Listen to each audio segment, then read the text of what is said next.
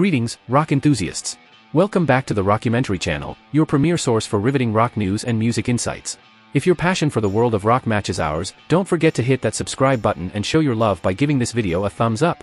And of course, ring that notification bell to stay tuned for all our electrifying updates. Today, we journey back in time to explore the indelible mark left by a legendary band on the hard rock scene. Formed in 1972, Van Halen etched its name into rock history.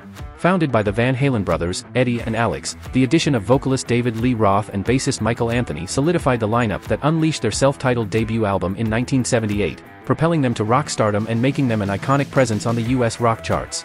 Their influence is undeniable, securing the 19th spot on the list of top-selling artists in the United States, with a staggering 56.5 million records sold.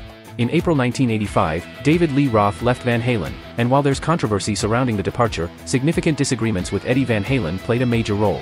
As Eddie delved into exploring keyboards, synthesizers, and ballads, Roth leaned towards maintaining the heavy rock sound the band was known for. Furthermore, clashes in personality and financial matters exacerbated the situation. Roth's eccentric personality and extravagant demeanor contrasted with Eddie Van Halen's more reserved nature.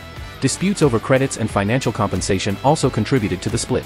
More recently, during an appearance on the Classic Rock podcast, Glenn Hughes revealed that he was approached to join Van Halen after David Lee Roth's departure in 1985.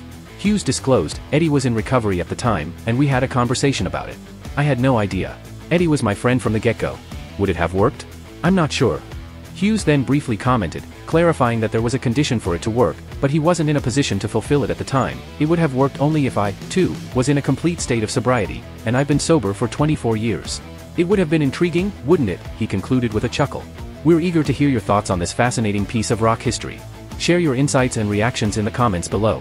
Remember to give this video a thumbs up and subscribe to the Rockumentary Channel for more enthralling rock stories.